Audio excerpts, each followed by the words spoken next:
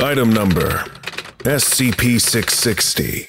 Object Class: Safe.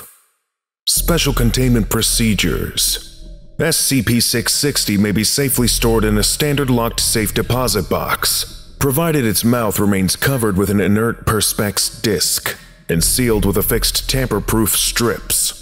SCP-660 may be checked out for testing and research with the written approval of staff of Level 3 clearance or higher. Human testing of SCP-660 is discontinued. Description: SCP-660 is an irregular earthenware urn, roughly 23 centimeters in height and 28 centimeters in diameter, with an opening 20 centimeters in diameter. The composition of SCP-660 is consistent with generic earthenware clays. The interior of SCP-660 is coated with dried mammalian uterine tissue, similar to human endometrial lining. DNA testing is inconclusive. SCP-660 is capable of indefinitely preserving all biological tissue placed within it, regardless of external conditions or the state of the sample, until the tissues are removed. Living tissue will remain viable, and living organisms will remain alive, even when deprived of sustenance for extended periods of time. While the exact mechanism responsible for this is uncertain, isotopic labeling has shown that it involves the exchange of biological matter between the sample and SCP-660's interior coating. Cell cultures from tissues preserved in SCP-660 retain an abnormally high rate of cell replication. Several samples have tested positive for precancerous markers in smear tests.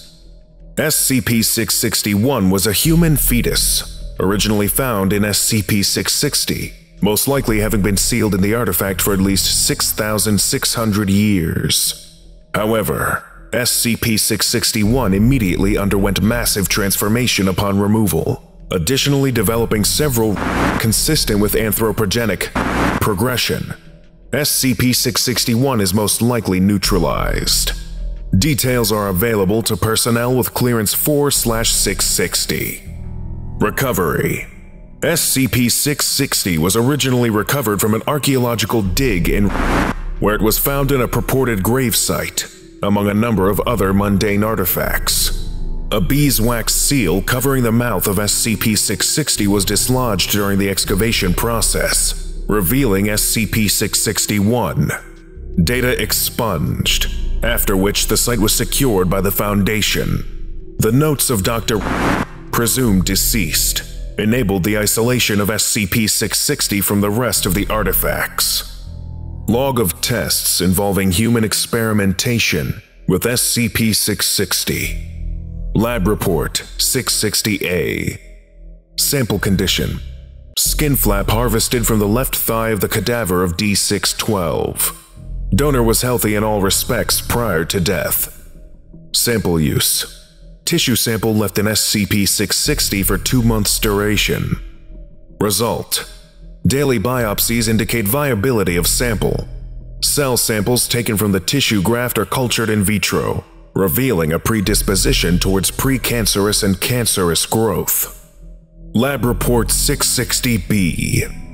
Sample condition: skin flap harvested from the left thigh of the cadaver of D612. Sample use: tissue sample left in SCP-660 for 2 months duration, then grafted onto the torso of a D-Class personnel with 2nd and 3rd degree burns.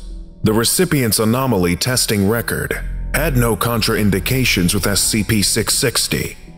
Result: tissue graft takes without complication, healing according to usual steps of adherence, serum inhibition, and revascularization. However, as is common with severe burns cases, the compromised skin barrier led to infection and eventual fatal septic shock.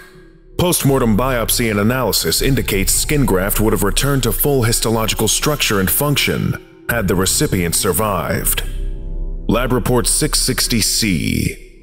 Sample condition: live member of Mus musculus, house mouse, BALB/C strain, acquired for laboratory testing.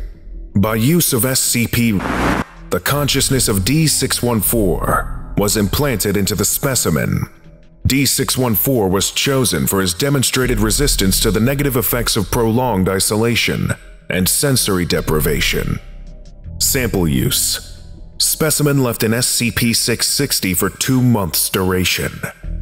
Result: unusually, SCP was incapable of restoring D614's consciousness to its original body after removal from SCP-660. A computer interface was developed to facilitate two-way communication with D614. An interview was conducted once D614 was familiarized with this interface. An excerpt is included below. Dr. Brown, I guess I'll have to take your word for it. And how did that feel? D614, suffocating and stretching. Dr. Brown, could you be more specific? D614, how the hell do you think it felt? Even mice need to grow and move and live. Every part of me was straining, but I was stuck. I thought I would explode. Full contents of this interview are classified. An autopsy revealed precancerous growths throughout the mouse's body. Lab report 660D. Sample condition: right arm lost and traumatic amputation just beneath the elbow. Sample use: D778 was severely injured in an incident involving SCP. Lost limb recovered as part of cleanup operation. Subject would not have survived immediate reattachment surgery due to other injuries involving severe vascular compromise. Severed extremity preserved in SCP-660 in bid to preserve tissue viability. Result: right arm successfully reattached to previous owner. Subject reports return of sensation in fingers of right hand, contrary to poor prognosis due to severe tissue avulsion and nerve damage sustained in initial injury. Biopsy reveals little to no precancerous cell growth. Transplant ruled a tentative success. D778 has been retained for further observation. Addendum: human testing with SCP-660 is suspended due to the sudden death of D778 from teratoma with malignant transformation. I've seen fetus in fetu before, but never have I had one try to grab my probe during an autopsy. Dr. Grayson. Lesson complete. If you missed the previous orientation, go watch SCP-659, Communal Avian Intelligence, right now. Or for the complete course, watch this playlist.